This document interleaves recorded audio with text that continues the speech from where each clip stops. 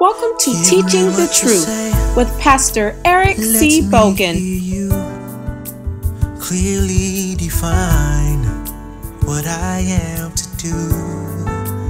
Let every word penetrate the heart. Let what is said lead them running to your arm. Use me, Lord. Use me, Lord. What we're sharing with you today, again, from the subject, God's sovereignty. God's sovereignty. As you know, we started this lesson. We introduced it to you on last week. This whole idea of God's sovereignty and the sovereignty of God. Let me again give you the definition of sovereignty.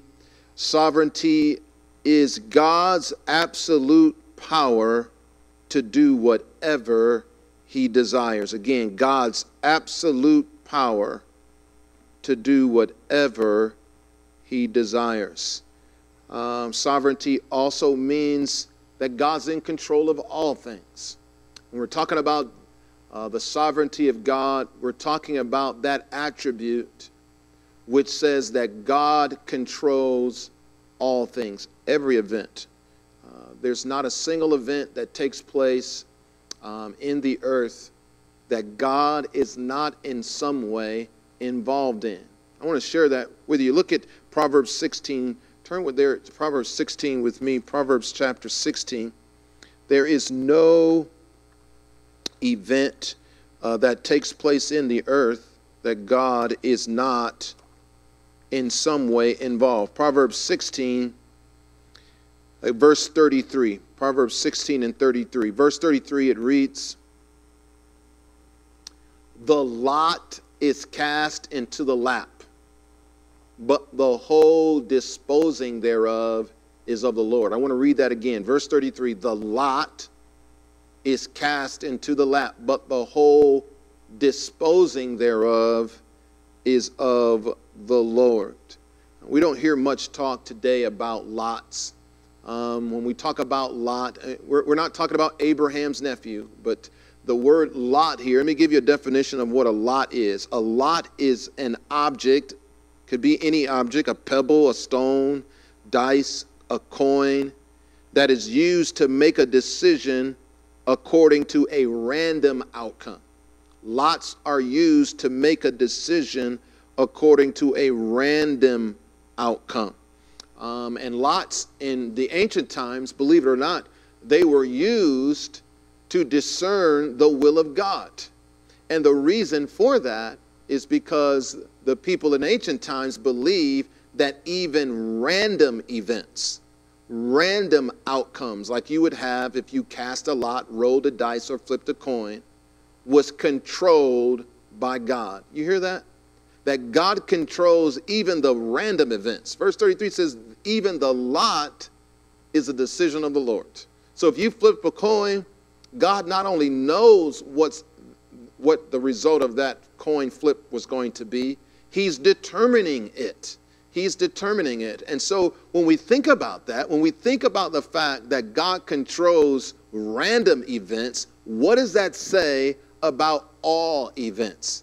If He's controlling even the flip of the coin, then He must also be behind all of the events that we see taking place in our world today. And this is why we said to you on last time, and we started with this, we said to you that God will sometimes use evil events and evil people in order to bring to pass and accomplish His purposes.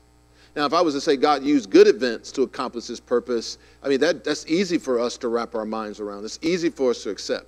But we got to understand that God is not only using good events, He's using bad events, evil events, calamities, whatever, trials, tribulations, troubles. He's using all of these things to accomplish his purposes because God is sovereign and he controls all things. And we share it with you out of the book of Isaiah. So I want us to go back there, Isaiah chapter 10. Let's turn over there, Isaiah 10. And there's so many passages in the Word of God that really speaks to this whole idea of God being sovereign and controlling events, particularly evil events or negative or bad events.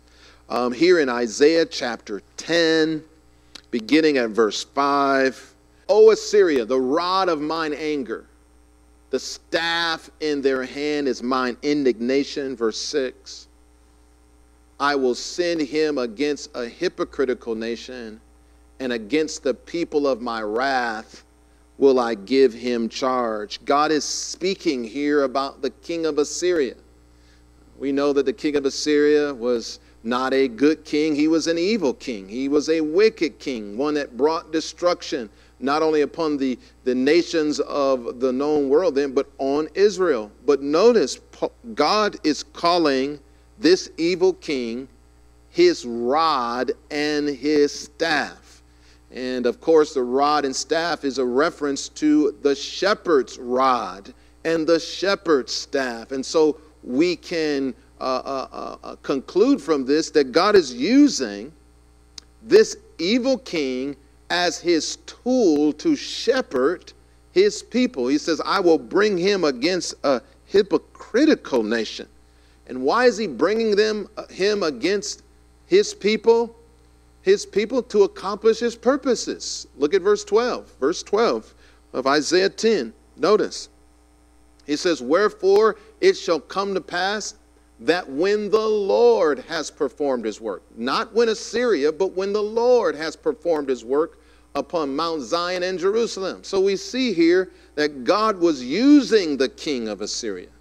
He was using the destruction that he brought against the people of God. He was using that to perform and accomplish his work on Jerusalem, his work on his people. And so we can see here that this was God's method. God used any and everything in order to bring about the salvation, the development of his people in the Old Testament. Now, we would think in our minds, well, that was God's method then. You know, desperate times calls for desperate measures. But that's not his method now. And if we think that, we would be totally wrong. We would be absolutely wrong. For instance, if we go to Matthew chapter 18, let's turn over there. Matthew chapter 18, we're going to see that this whole method of God using every event, good event, bad events, using good, using evil in order to accomplish his purpose of developing and saving and delivering his people, is something he's doing from the beginning all the way to the end of the Bible. Here in Matthew chapter 18, Matthew 18, this is a parable that Jesus spoke to his disciples. We're going to pick up right at verse 32, Matthew 18 and 32.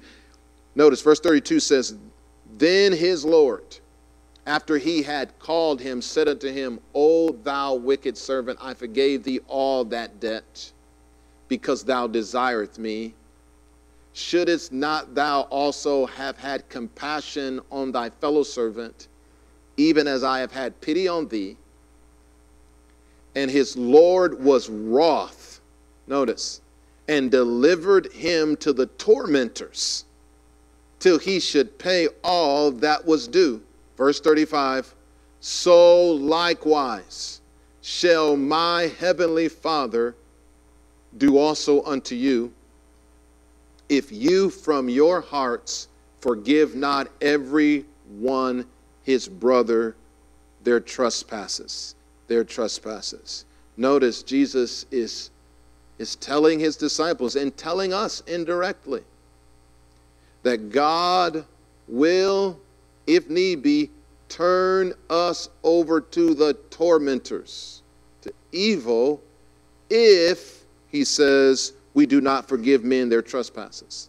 So if we don't forgive men, if we said, oh, you know what, I'm not going to forgive you.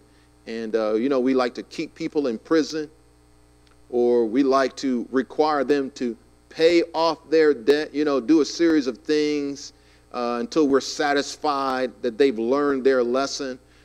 If we do that to men, if we require them to pay off their debt, you know what Jesus says? Then the Lord will put us or turn us over to the tormentors. That is tribulation, trouble, difficult times until we've paid off our debt to him. So this is, again, the point I want you to see here is that God is not against using difficulty, using negative situations, using, yes, I'm about to say it, evil, in order to bring correction, training, development, even deliverance to his people. And as I said, this whole idea is you could see it throughout Scripture. God using the good and the bad in order to bring about his purposes. I've got a few scriptures, verses for you. We're not going to go through them all, but I thought you might want to jot some of these down and read these later, some of these actual passages and verses that you can go to and, do some study and begin to see. I got some from the Old Testament and the New Testament. So you can, do this, This is a good homework. I'm not going to do your homework for you, but meditate on these things. Begin to see that, hey, this is God's MO. This is a method, and it demonstrates, these verses demonstrates that God uses all things. He uses all things, good things and bad things, to accomplish his purpose. Now, this brings us to the question, and even begs the question, what reason could God possibly have in bringing evil upon his people? What purpose could he possibly be accomplishing by using evil, involving evil? What purpose could God be using evil for in regards to his people? Well, number one, repentance. Repentance. This is one of the the reason God uses evil in order to bring his people to repentance. To repentance. Let's turn to 2 Corinthians chapter 7. Believe it or not, evil has a real effective way of bringing people to repentance. Some of you out there who are watching the broadcast, maybe one of the reasons some of you have even come to the Lord was because of difficulty in your life. Some evil that took place, some bad experience drove you to come back to the Lord or come to the Lord. Because this is what, negative experiences, bad experiences have a way of doing for us sometimes, causing us to repent and turn to God. In 2 Corinthians 7, as we said, verse 8, let's look at verse 8 here. For though I made you sorry with a letter, Paul writes, I do not repent. Though I did repent, for I perceive that the same epistle hath made you sorry, though it were but for a season. Now I rejoice, not that you were made sorry, but that you sorrowed to repentance. For you were made sorry after a godly manner, that you might receive damage by us in nothing. Paul is speaking here to the Corinthians. He wrote them a letter that rebuked them and, in his words, made them sorry. He was acting on behalf of God as their apostle, as their minister. And he, spoke strong words to them, words that caused a lot of grief and pain emotionally, psychologically. A lot of times, members, people in general, don't like it when you talk hard to them. And maybe some of you here today, don't really appreciate pastors speaking hard about the things God often does in order to bring men to repentance, like bringing evil. Paul did that. He told the Corinthians, yes, I spoke to you in a very harsh way. I made you sorry, but he says, I don't repent. Let's look at verse 8 again. Notice, he says, I don't repent. I don't regret it, in other words. He says, though I made you sorry with the letter, I do not regret it. I do not repent. Why? He says, the reason why he didn't repent, he says, for I perceive that the same epistle made you sorry, though it were for but a season. Verse 9. Now I rejoice not that you were made sorry, but you sorrowed to repentance. That's why he didn't regret it. It wasn't just the sorrow making them feel sorry. It's what the sorrow ultimately accomplished. And that was repentance. And so that's why Paul says, you know what? I did it, and I'll do it again if it caused you to repent. You know, I believe the Lord is the same way. I believe that the Lord doesn't regret bringing pain in our life when that pain ends or results in repentance, in salvation. You know, parents are the same way. Parents don't regret the pain, the sorrow they bring their children if that pain brings a change in behavior, a change of mind. And this is the value of God being sovereign over evil events, is because it has a tendency of bringing us to a place of repentance. But again, we don't hear much about this. We don't hear much talk about God being sovereign, particularly over evil events. Everybody would raise their hand and say, oh yeah, I believe God's in control. You know, we used to even wear t-shirts. God is in control. But we like to limit that control with only good things. Well, if God's in control, he's in control of everything. But what makes God not evil in controlling everything is the purpose in which he uses it. He's not using it in order to make men feel sorry in and of itself. He's using it to make men repent.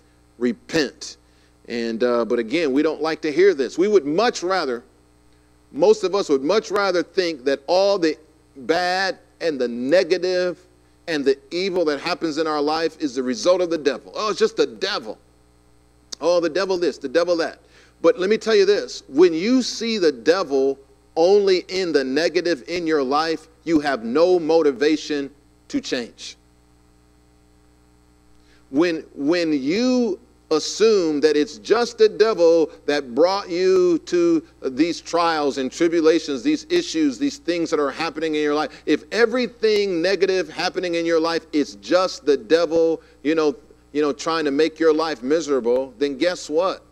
There's no motivation on your part to change or repent, because you just assume that the devil is just being the devil.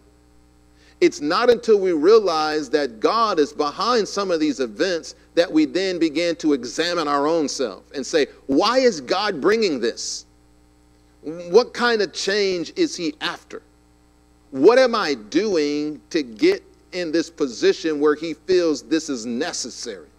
Now that's how change happens. In fact, if we look at Isaiah 26, let's turn to Isaiah 26. So it contains a very, very important principle here in Isaiah 26. And we're going to take a look at verse 9. Isaiah 26 and verse 9. Notice. He says, with my soul I have desired thee in the night. Yea, with my spirit within me will I seek thee early. For when thy judgments are in the earth, the inhabitants of the world will learn righteousness. Let favor be showed to the wicked, yet he will not learn righteousness. In the land of uprightness will he deal unjustly, and will not behold the majesty of the Lord.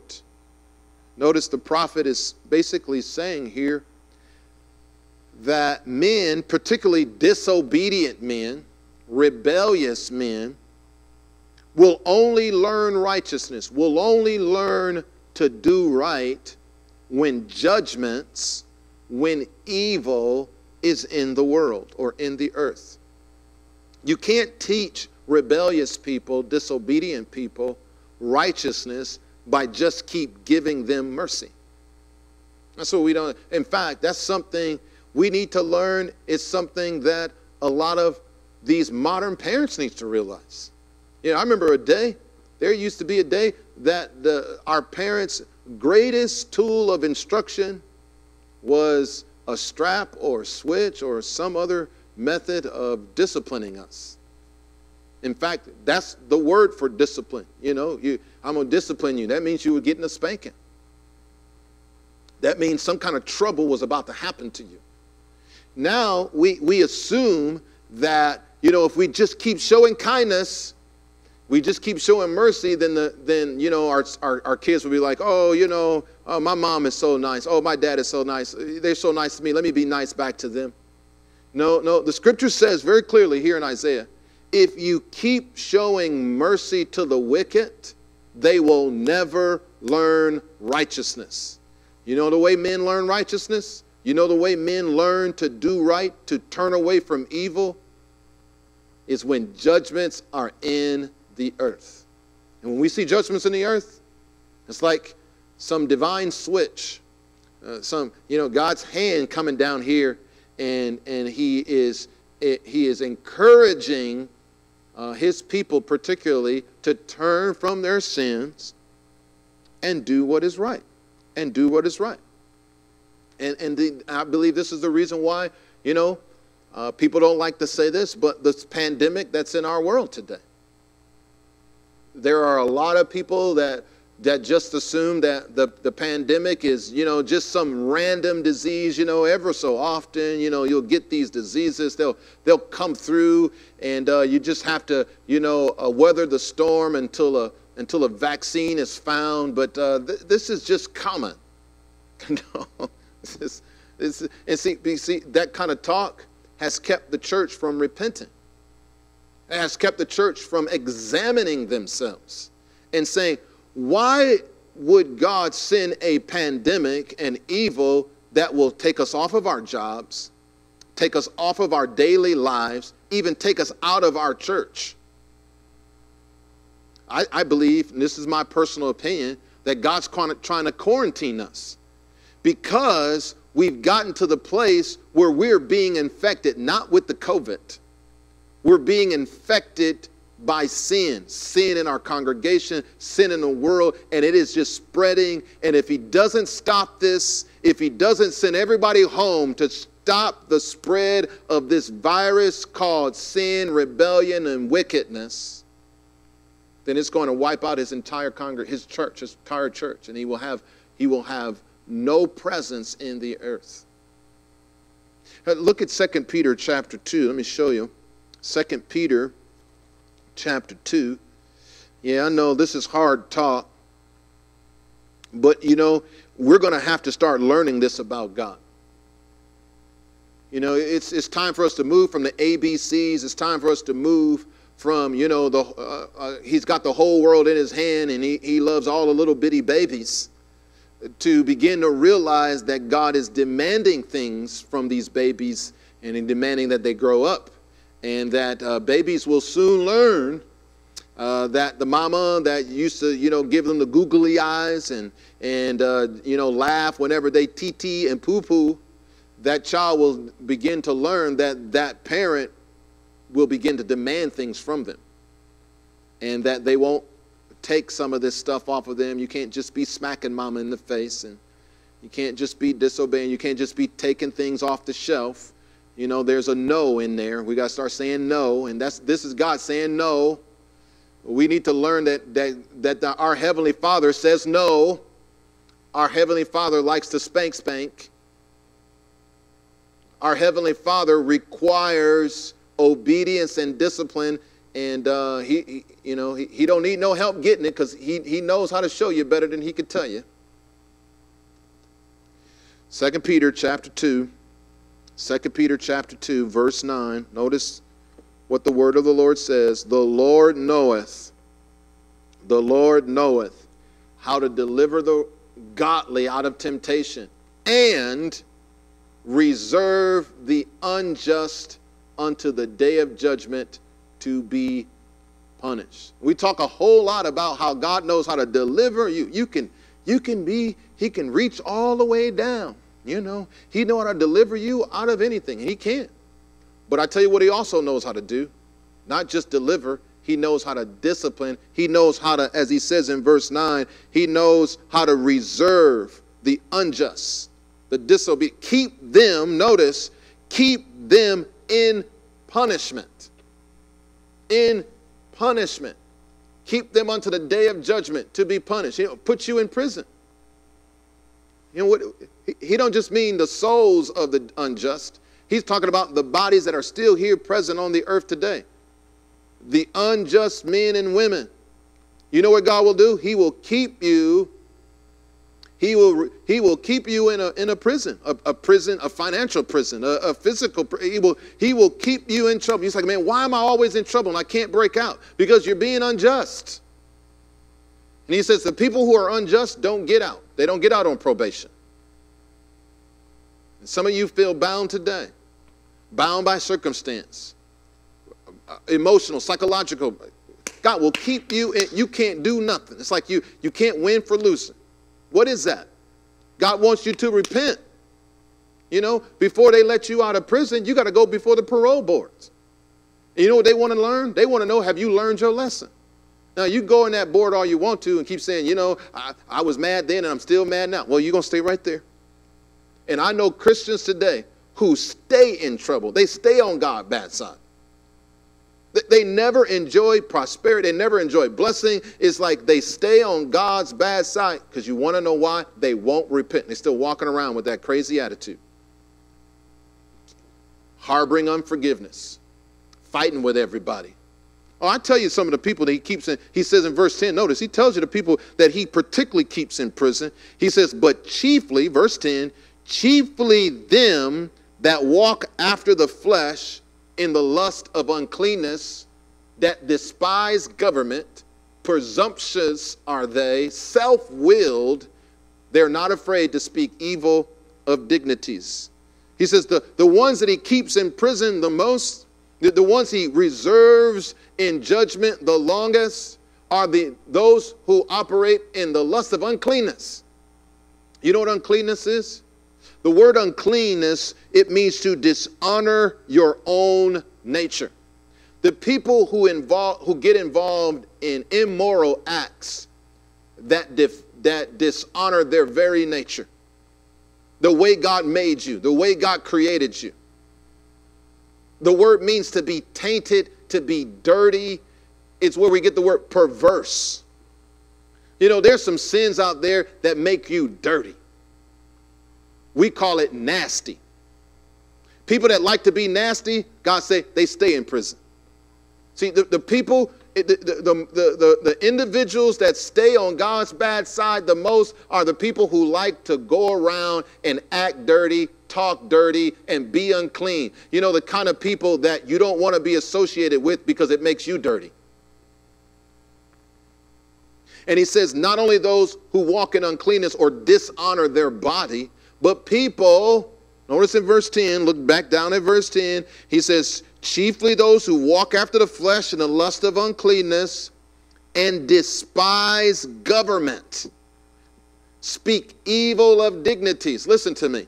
He's talking here about people who dishonor authority. So the people who stay on God's bad side are people who walk in immorality or nasty, and people who don't respect authority. Who don't respect authority. You need to respect authority, and you need to respect yourself. You want to stay out of judgments. You want to keep the evil off of your head. Learn to respect authority and respect yourself. Respect what God made you to be. And I'm telling you, God's got judgment, and he's going to pour. You know, see, look, you know, I could talk about it. See, but this culture loves to disrespect authority. Teachers can't even teach because the students disrespect them. Parents can't even parent because the children's disrespect them. Paul said it. Perilous times are coming when they will disobey parents. They will walk in a dishonoring way. They don't respect the pastor. They don't respect the parent. They don't respect the teacher. They don't respect the governor. They don't respect the president. These are people God put in place. They don't respect law enforcement. You know, bleep the police, you know, doing all kind of stuff. We say all kinds of stuff. God says, okay, I'm going to show you. I'm going to show you what happens when you reject authority. In Romans, he says, they bear not the sword in vain. Oh, we think, oh, it's just the devil. No. God had had enough. See, what happens is we do things for so long and we think God's forgotten. And when he finally does get us, we forgot we did it. And so we think, oh, man, that's unfair. How did you do this to me? Well, I can rewind the tape and look at all those times when you disrespected authority. And now you're getting it on your head. See, but we don't do that. Because you want to know why? We don't see God in it. See, because if we saw God in it, then we will know God's a righteous God, and that if he brought it, it had to be a reason. And one of the main reasons he brings this stuff is to cause us to examine ourselves and to repent. Another reason God sends evil, it's not just repentance. Sometimes God will send evil in order to teach you to fight. In order to teach you to fight. In order to teach you to fight. Let's go to Luke chapter 10. And we can't assume that every time trouble comes our way, it's because we've done something. So that's the first thing you want to check. You want to examine your heart. Wait a minute. Now, Lord, did I do something? And listen, I'm going to tell you, when judgments or evil or trouble is in your life, because of sin, because God's trying to get you to repent, you won't have to take long to examine your heart. It will be right in front of you.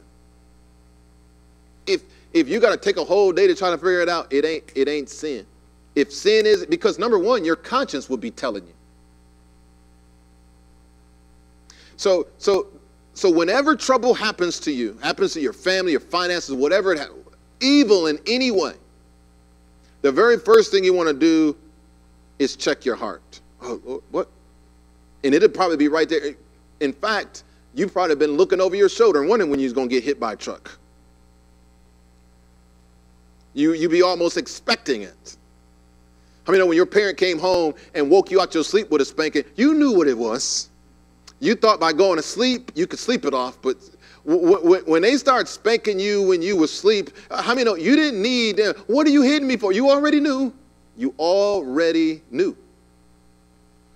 So the first thing we do is ask ourselves, Lord, did I do anything? Is there something I need to be repenting of? You examine your heart. But if you say, like, no, man, hey, I'm rolling. Then God could be bringing it in because he wants you to fight. God will make you go get your bike back.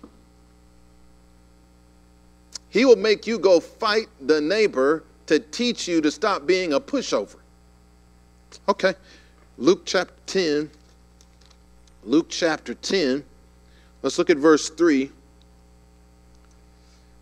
He says, he's talking to his disciples. He says, go your ways. Behold, I send you forth as lambs among the wolves. I mean, when a lamb go in the middle of a pack of wolves, how many know somebody say evil?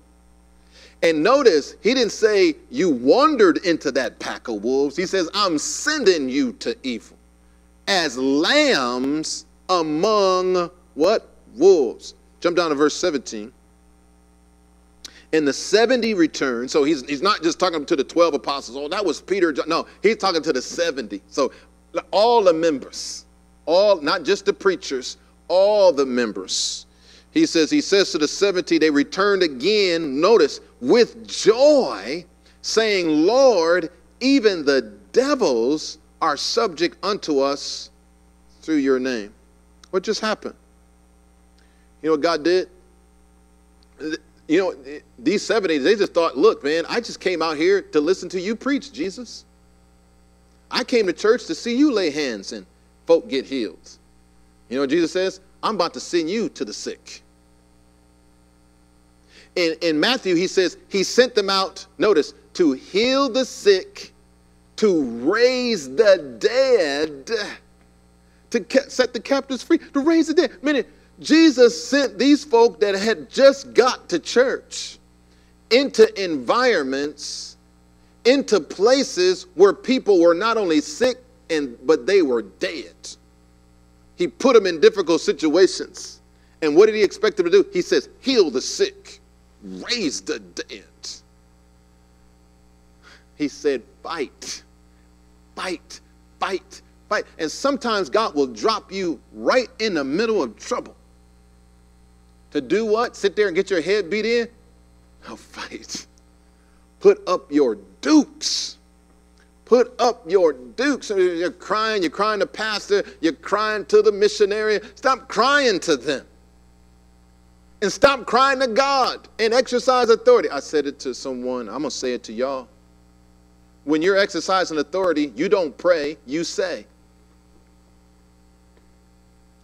Jesus in Mark 11, he didn't say pray to the mountain that it be removed. He said say to the mountain.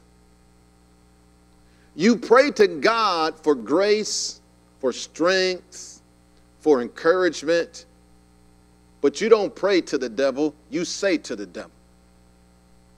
You don't pray in the middle of, you see this person, they're about to fight, and they're praying. You're going to get your head beat in. You don't pray when you're fighting. No, you say when you're fighting. You tell that mountain to get out of your way. You tell that sickness to get out of your way. You don't say, in the name of Jesus, I pray that this sickness go. No, don't do that. Don't do that. Tell the sickness, get out of here. Tell the pain, get out of here. And why? God let it come to see if you will fight or you'll just take it. And we just take the stuff off the devil. We just take it. Oh, I guess the devil wants my health. I guess the devil don't want me to walk today. What? The devil is a lie. Who said the devil had a right to stop you from walking? Let me share with you what Jesus says in verse 19. We're still in Luke 10. Luke 10 and 19. Verse 19 says, behold, I give you power to axe serpents and scorpions.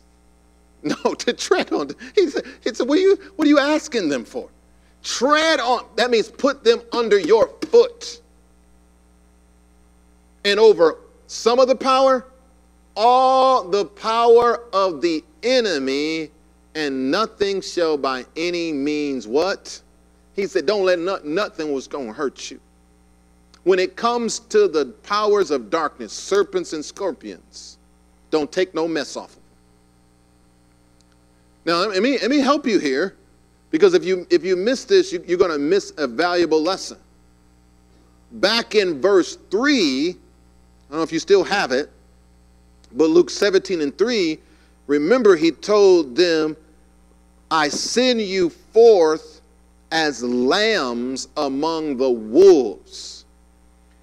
In Matthew, he says, I send you forth as lambs among the wolves. He says, be wise as serpents, be harmless as doves. So you guess what? I want you to listen to me on this. You don't fight dogs. You don't fight the wolves, you fight the serpents. Oh, this is a very important lesson. I'm going to say it one more time. You don't wrestle against wolves. You run from them if you need to. But you don't run from no serpent and no scorpion. You stomp on them. Like Kenny Ross, you got to know when to walk away. And you got to know when to fight. You know what the wolves represent? The wolves represents people, false prophets, individuals. He says, man, I'm going to send you out there, and some folk ain't going to like what you're doing. He said, don't pay no attention. Just keep going. And if they start some stuff, flee from that city if you have to. We don't fight flesh. We don't fight people. So I want you to take in his word. Pastor told me, don't take no stuff off of you no more. No, that's the devil. Don't take no stuff off. Don't be putting your dukes up against people. Our fight is against the enemy. We wrestle not against flesh and blood. Those are the wolves. Those are the people. Jesus identified the false prophets many times as being wolves among the sheep. But the serpents, that's the devil. don't take no mess off of him. Don't ever run from a fight against the devil. Anybody have one of those parents that told you, don't ever run from that fight. Even if you got to stay there and get your head beat in. Don't run from no fight against the devil. Do not run from the devil, and don't take nothing off of him.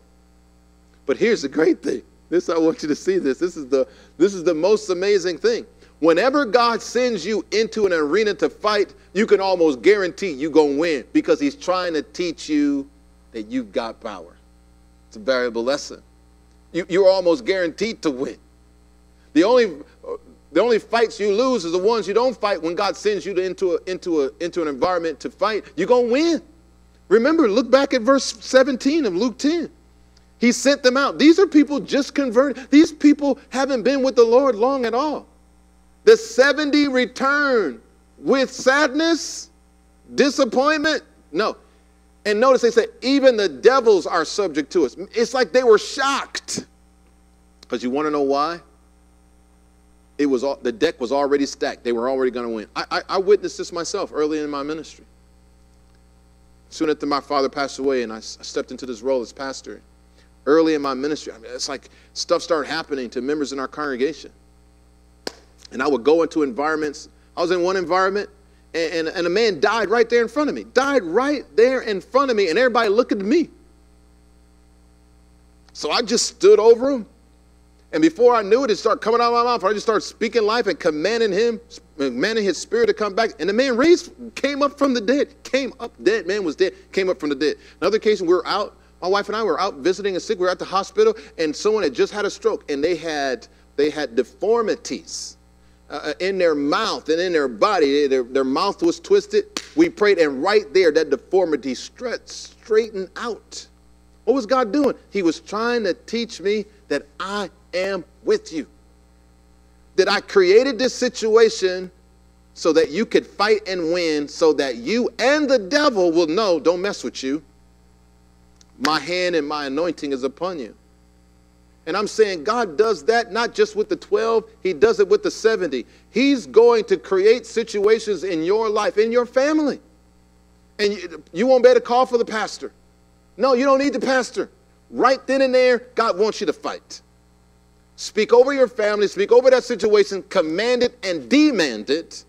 Don't pray it, say it, and watch God do it, and he's going to do something for you. And then you're going to thank him for sending it. You know, there's something we need to realize, that sometimes when evil comes, it's an opportunity for us to see the hand of God.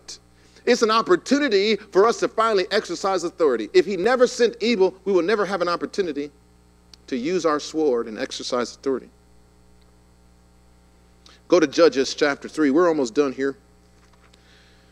Judges chapter 3. Come on, y'all. I'm telling you, this is going to help you.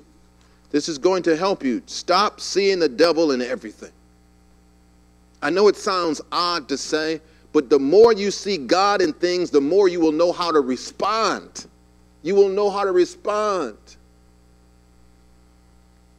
Judges chapter 3, verse 1. Judges 3 and 1. And it reads, now these are the nations which the Lord left to prove Israel by them, even as many of Israel as had not known all the wars of Canaan.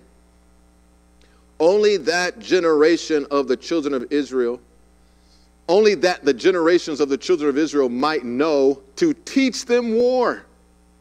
At the least, such as before knew nothing thereof. You know, what's God saying here? That when the children of Israel went over into the promised land, God would not allow Joshua and the generation that came over with him into the promised land to defeat and remove all of Israel's enemies. By the time of Judges here in chapter 3, Joshua dies. In chapter 1 of Judges, Joshua died. Caleb, gone. All those great men of faith who came over with Joshua, they're gone. That generation is gone. This is a new generation.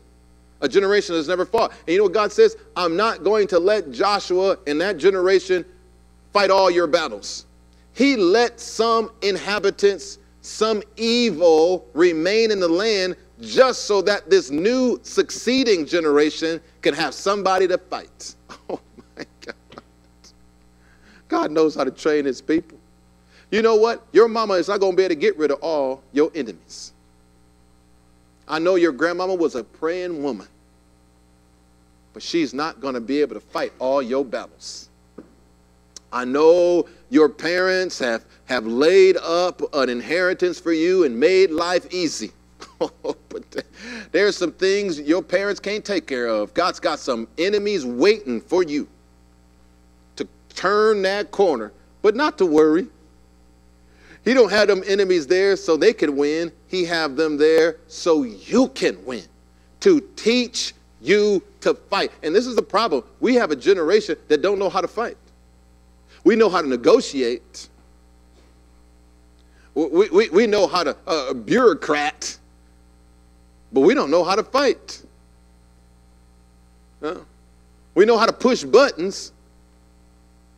We know how to squeeze triggers. We know how to drop bombs, but nobody know how to fight no more. Fighting is different than squeezing a trigger. See, we want God to squeeze a trigger and evaporate all of our enemies. Ain't no triggers here. You got to put your dukes up. You got to wrestle this thing down. You got to know how to fight. And God wants you to fight. Fight that thing. Wrestle that thing down. And sometimes when you fight, the enemy don't drop at the first blow. You got to keep blowing at him. You're going to have to keep strangling him. Some of you done quit because you ain't used to fighting. You didn't grow up fighting. You grow up hitting buttons and stuff started just eliminated. No, fighting don't work that way. You got to strangle these things down and you got to beat it into submission. And God put it there to teach you the endurance of fighting. You ought to thank God for it. It's going to make you a better man. It's going to make you a better woman.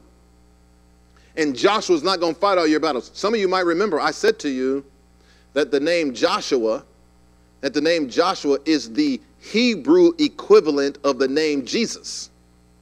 That is, Jesus is the Greek name of the Hebrew name Joshua. They're the same name. One's a Greek translation, one's a Hebrew translation. If we take that, if we place that in this text, guess what? Jesus is not going to fight all your battles. That is, the new birth, what Jesus did in salvation in the new birth, being born again, being regenerated, isn't going to fix all your problems. Even after the work Jesus did to save your spirit and to give you a new life, there are still enemies. Go with me to James chapter 1. See, some people don't realize this. That's why they're so shocked that even after they come to the Lord, they still don't act like the Lord. Well, it's because you got some enemies to fight, some enemies that don't want you to walk in his steps, some enemies that don't want you living like him. And you got to fight some battles. Even after you come to the Lord, even after the work Jesus did, Jesus is not going to remove all your enemies out of your life. God has some enemies right in your own body, your own flesh, that you're going to have to eliminate. He's not going to do it. Coming down to the altar ain't going to help. No, it's not going to work. I know you want to come, Lord, lay hands on me and cast out this spirit of lust. He ain't going to do it. He ain't going to do it. He ain't going to do it. You know what you got to do? You got to kill it. See, that's how you make a man out of a man. You want to take a boy, you want to make him a man? Don't kill his enemy. Put the knife in his hand. You say, you cut his throat. That's how you make a man out of him. And that's what God has done. He's going to give you the sword of the Spirit. Oh, don't ask me to do it. Here, you take it. Stick it inside of him. He ain't going to get up. Trust me.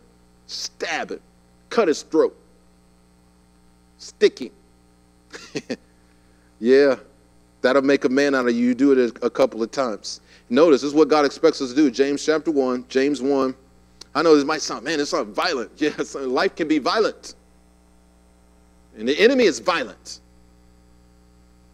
James 1:21.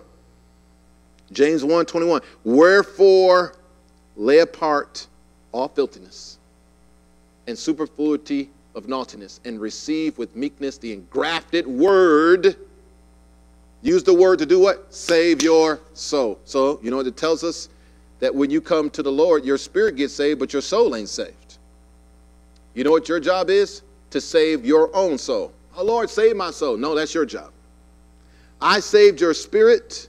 You saved your soul. And if you save your soul, I'll give you a new body. You see, God starts it and he finishes. He gives you a new spirit. Now, if you take that new spirit and put the sword in the spirit, that's what the sword of the spirit is. It's not the sword for the Holy Spirit. The Holy Spirit don't need a sword. He ain't fighting. You are. Your adversary, the devil. No, the sword of the spirit is the sword for your spirit. Your spirit is like the Israelite going into Canaan. And all of your attitude and your pride and your arrogance, that's all the Canaanites. And your job is to take the sword and put it in the hand of your spirit and kill all of it.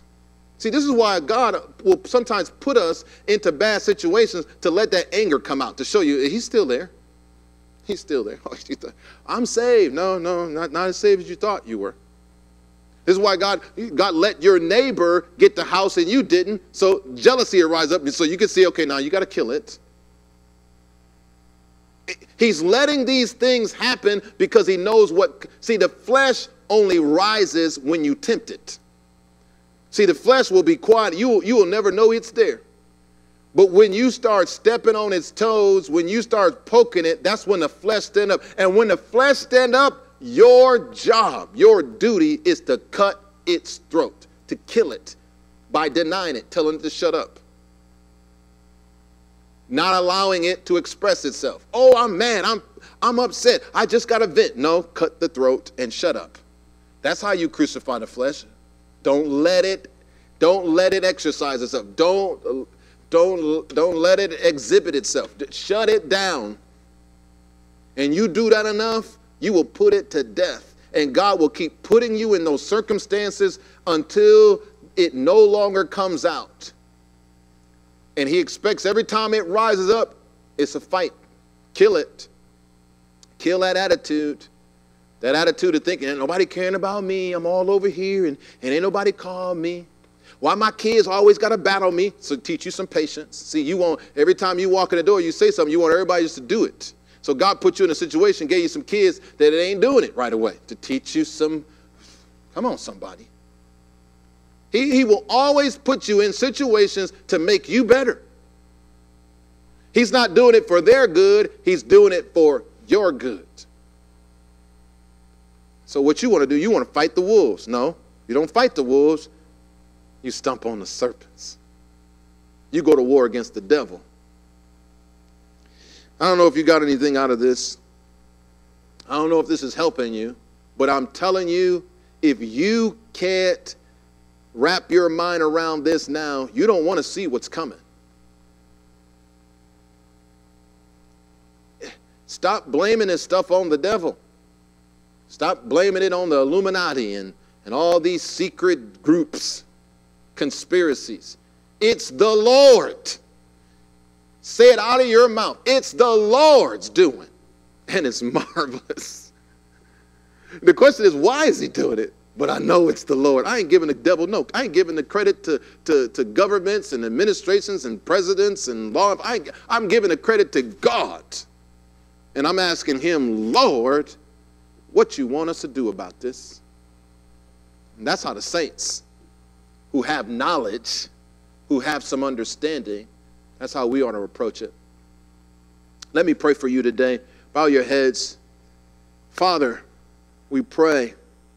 I pray for everyone under the sound of my voice today. I pray these words, they're heavy. For some of us, they're very difficult for us to embrace and wrap our minds around.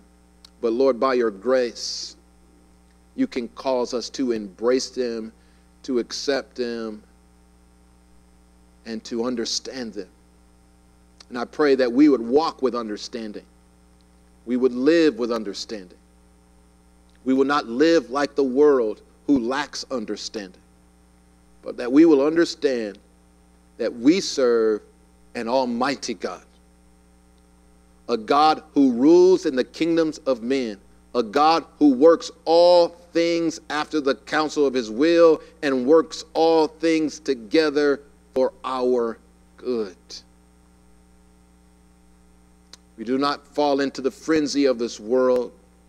Do not walk in the anxiety and the fear of this world. You have not given us the spirit of fear, You've given us a spirit of love and power, a sound mind. I pray that we would operate in that sound mind today. And we just take authority over every reasoning and every false thought that's contrary to your word and what we have received on today. We cast it out of our minds and we replace it with your truths. We thank you for this, Lord. In Jesus' mighty name, amen. Give me what to say. Let me hear you. Thank you for listening. If this teaching has been a blessing to you and you'd like to partner with our ministry to share the message of Jesus Christ, please visit our website at www.hmclive.org and click the donate button. If you're in our area, we invite you to join us at 4317 Lippincott Boulevard, Burton, Michigan, 48519. Harris Memorial Church of God in Christ, teaching the truth and showing the love.